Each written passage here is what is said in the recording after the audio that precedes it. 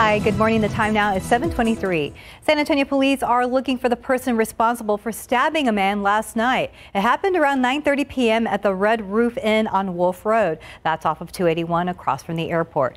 Officers tell us the man was stabbed in the stomach during an argument in that parking lot. The suspect took off and the man injured was taken to the hospital in stable condition. There are a lot of do-it-yourself projects for homeowners, but what about people who rent? Tomorrow on GMSA, we're going to show you some great home projects for renters that will not cost you your deposit. And stay with us. We have traffic and weather after the break.